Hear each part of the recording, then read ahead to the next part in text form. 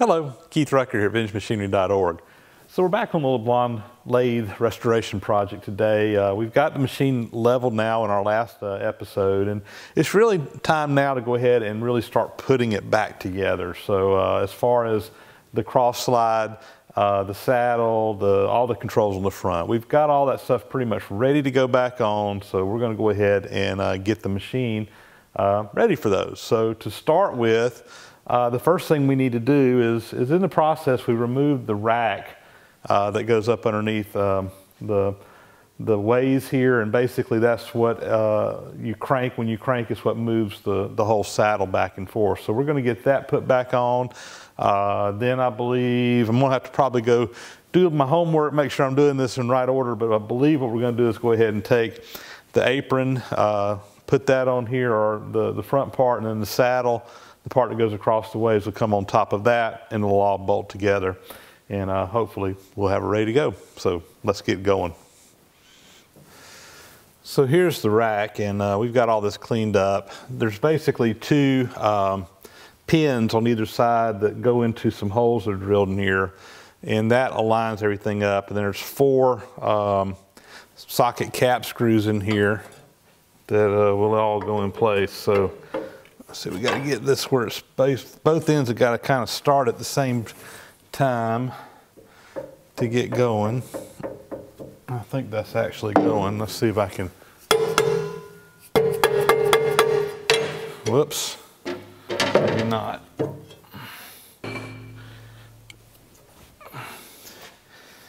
Let's see if we can, I think what we can do, it looks like it's going to be stubborn going on, but hopefully what I can do is go ahead and get a couple of these socket cap screws in here to kind of hold it in place. And once we do that, hopefully we can tighten it in. Yeah, I think that's going to be the trick. Let me get them all going here.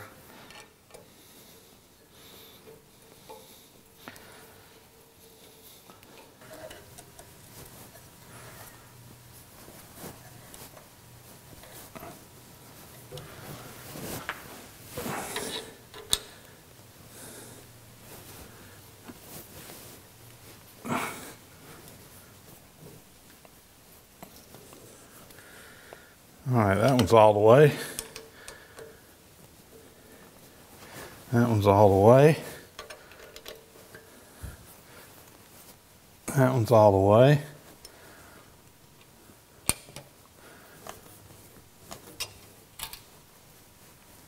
And that one's all the way. The rack is installed. It's up tight against the back. I can feel it. There's no gap in there. So we're good to go. Well, guys, about right now is when I could really use an extra hand. I have to get this apron here mounted back up on these rods, and this thing's heavy.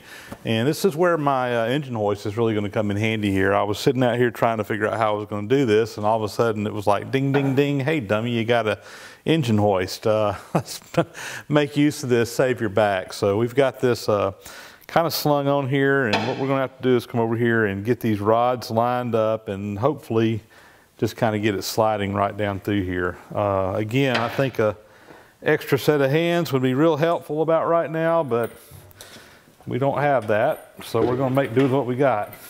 That's the one thing I don't like about an engine hoist is that those legs down here have to fit up under the lathe, and of course, where one needs to be is right where there's a leg on the lathe. So we're just going to have to probably swing it out a little bit to get it in here. I do need to come down with this a little bit.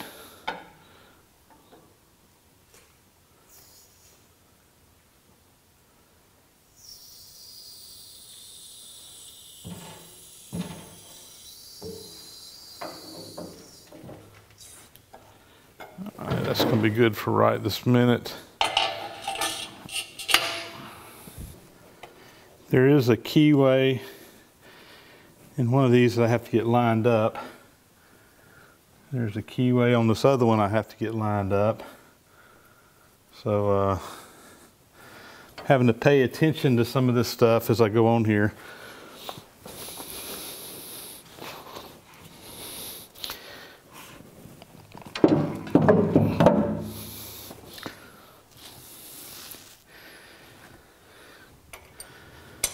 Put a little bit more tension back up on this now.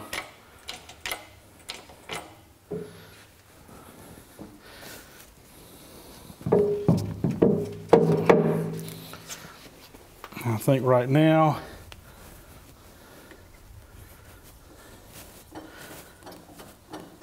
okay, I think I have that one lined up.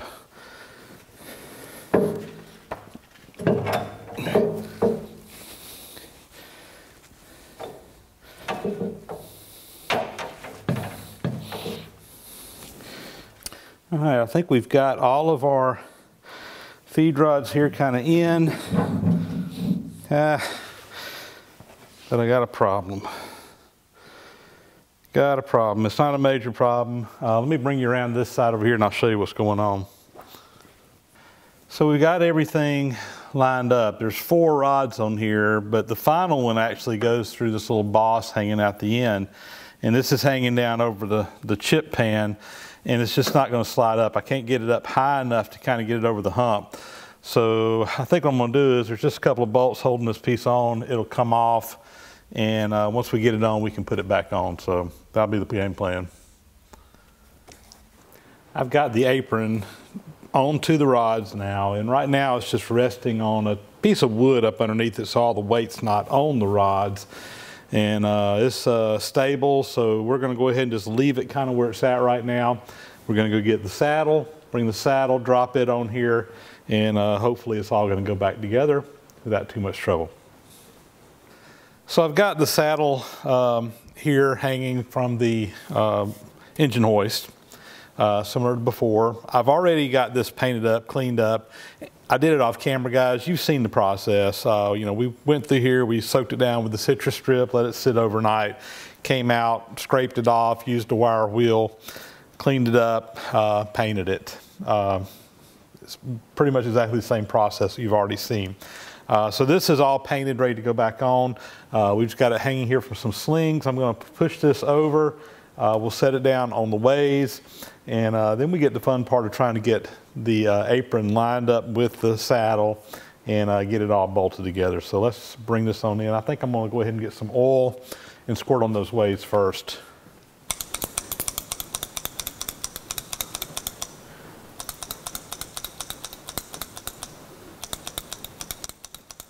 Go ahead and squirt down the inside here. Can't have too much oil on these things. All right. Normally I would use whey oil for this. Right now I'm just using a light machine oil for just getting things assembled. We will go back and put whey oil on this later on, but right now it's just a light machine oil. Let's get this lined up.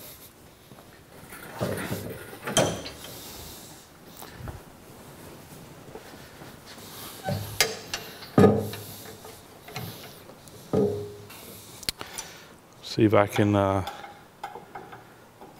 gently let this down.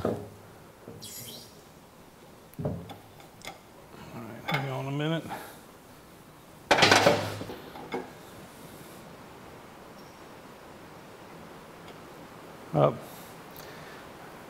My straps here are actually sitting on the ways, so I'm gonna have to do is probably block this up and pull those out, and we'll have to drop it down a little bit at a time. So let's see what we need to do. So I just put those on some blocks of wood here left over from my ceiling, and I should be able to manhandle this enough to get them up and on here. So now what I need to do is get this kind of lined up with the carriage up underneath it. All right, guys, we got the saddle more or less sitting on here. It's up a little bit right now because we got to get everything lined up. There's a pin right beneath my finger that actually goes down through here. Then there's 3 cap head screws that will pull everything up. There's also a key that's milled all the way down. So what I'm going to attempt to do here is I got a pry bar, and we kind of need to pull the carriage up and in, and I'm going to just manhandle this. All right, I felt like that pin kind of dropped on there. These holes are somewhat lined up. I'm going to see if I can get them started. Well, here it is.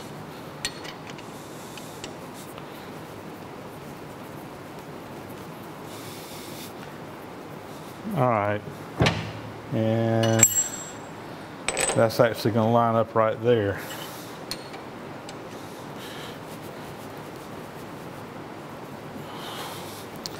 Now, I'm just going to visually look and make sure I've got these keyways lined up. That one is in line. This one is also, it hasn't engaged yet, but it's going to be in line when it does engage. So let's go ahead and snug that up a little bit.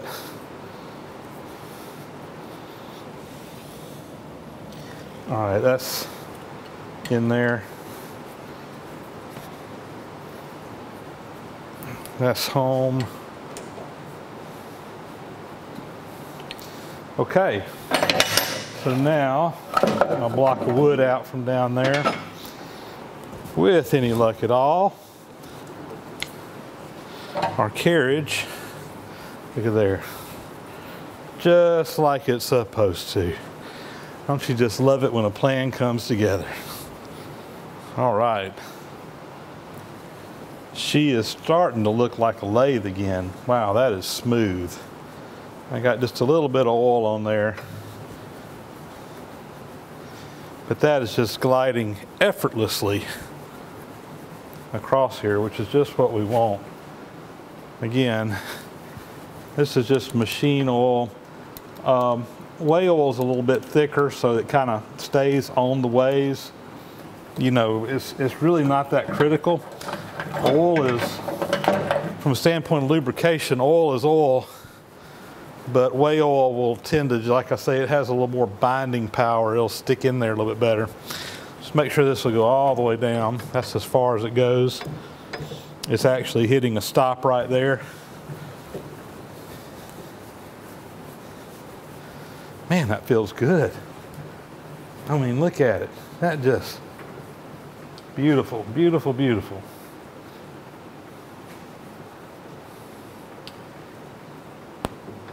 And it actually will have a stop that will keep it from coming off the rack, but it's not on there right now, so that looks good.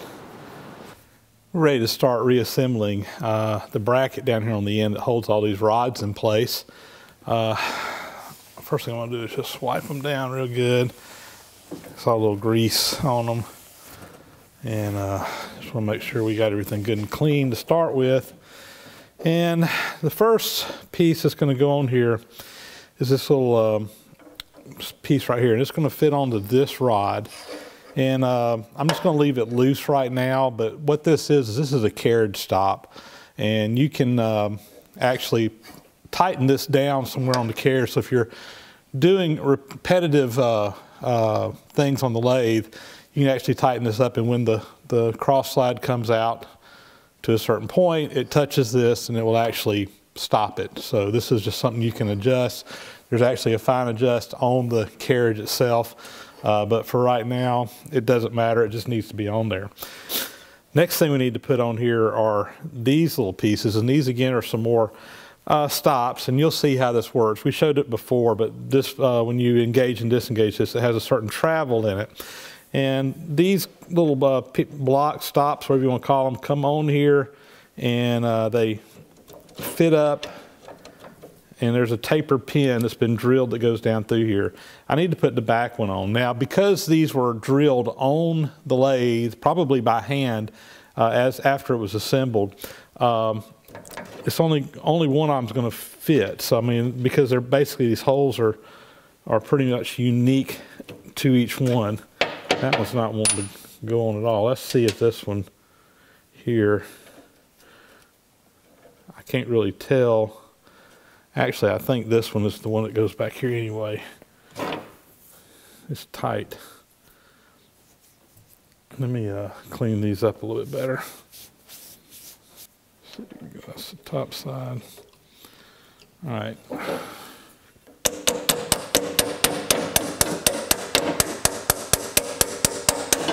Yeah, just got a little rough spot right there.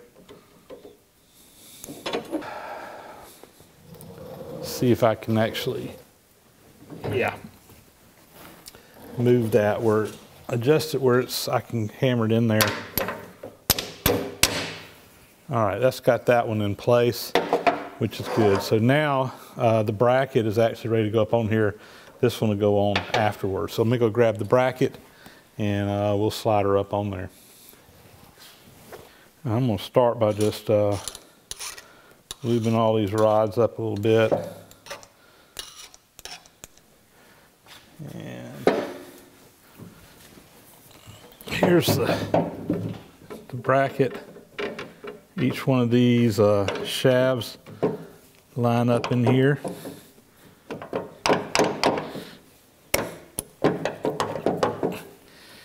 And we had to bump this off when we, with a block of wood, and probably gonna have to do the same thing here to get it back on. So, all right, let's see if this thing will tap on now.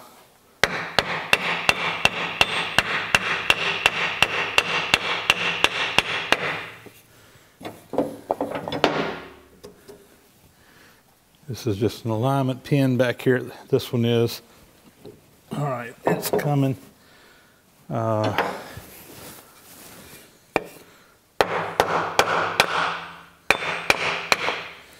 right, that's pretty close to where it's going to go.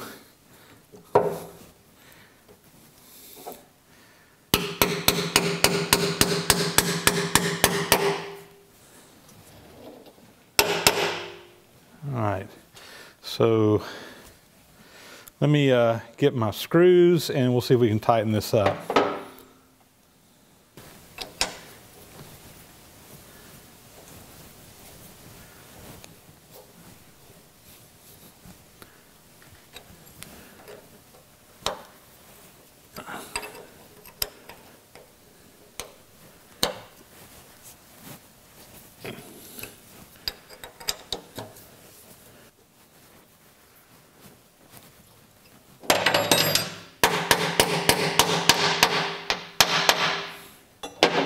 All right, moving right along. There's a little thrust bearing that goes up here. And finally, we got our last little collar down here that needs to go back on right there. And drive that pin home. That pretty well should have the little bracket back down here installed, so we should be good to go now. Next step we want to do here is put the clamps that go up underneath this this carriage. So the saddle up here on the top is just sitting on top of the ways, but we've also got a set of clamps that kind of come in here and capture that from the bottom so that it can't lift up. So you got a little step here, it can't lift up. And the other thing that this does is these holes are actually drilled out oversized so that it kind of floats on there. And you've got these two screws behind it where you can adjust the tightness going into it. And there's a similar thing on the back side. It's a little bit different actually, but it captures it again. But this allows you to adjust how tight this piece is rubbing up against that. So we're going to go ahead and put this in. And I'm just going to, right now, we're just going to kind of finger snug these two bolts up on the bottom. And now I'm going to come in here and we will adjust these screws in and get it. Probably what I'm going to do is kind of tighten down on it tight where it won't move, and then just back off of that just a little bit, because we want to get it as tight as we can without actually capturing it. So, all right, that's a little bit tight right there.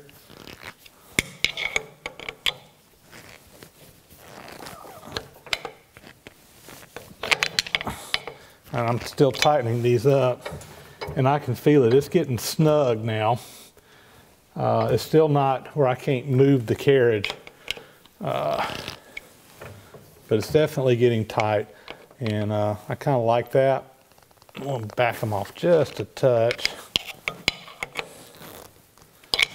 and I think I will kind of squirt a little oil up in there.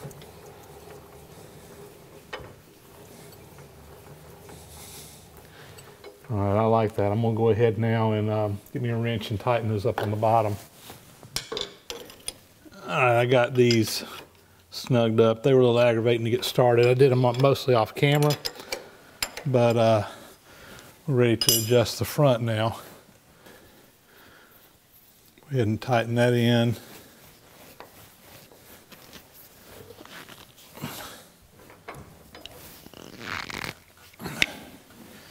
And that's about as tight as it'll go, and that's a little bit too tight. Back off just a touch. Yeah, that makes a difference.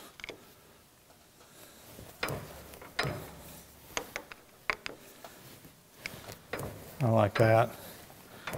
So we can go ahead now and tighten up the bottoms real good.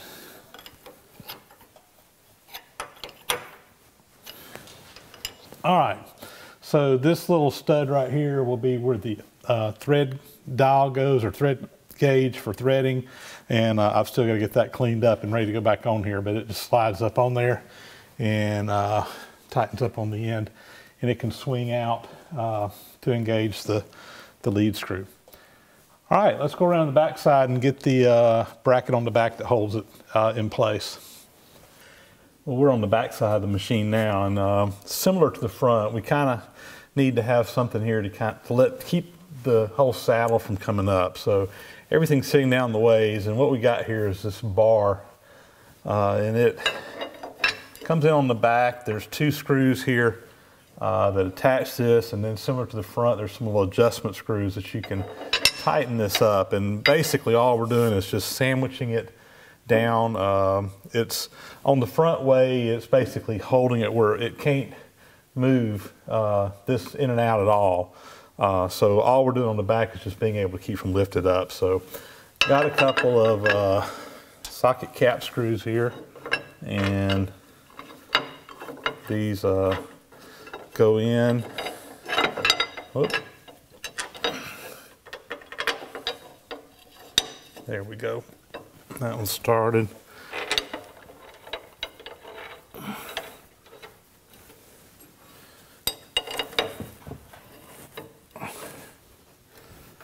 All right, I'm just tightening this up just enough to kind of get it in place. And if you look, these holes are drilled oversized, so there's actually some play in here, and that's where those screws on the bottom going up will tighten this in place. So let me go grab those, and we'll get those put in. So just like on the front, we got these same screws, but in this case, there's two holes right here.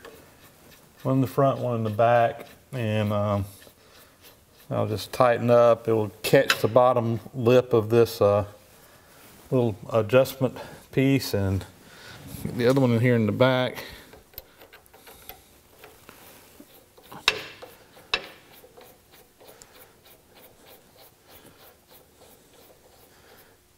All right, we just want that up tight enough.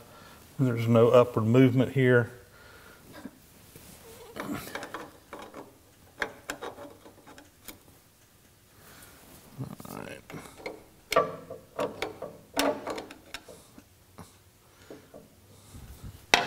And then we'll tighten these up, and that'll lock it in place.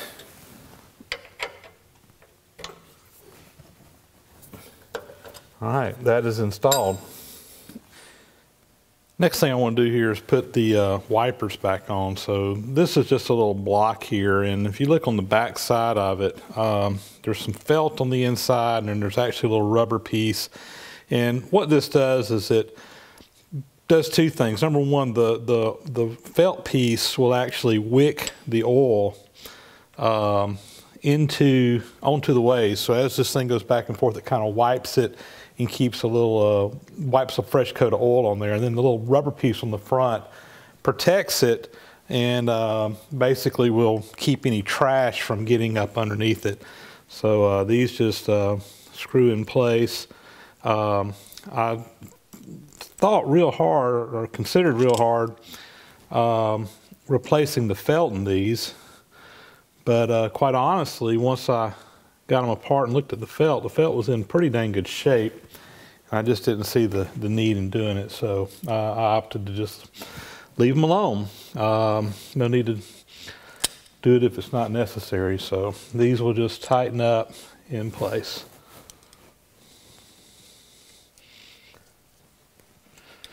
There's actually a little oil, little spring-loaded oil hole right here where you can oil this, and that will soak that felt lining in there, where it, again, will just wipe it as it goes back and forth. We got some on the back and on the other places. I'll go ahead and get them all put on.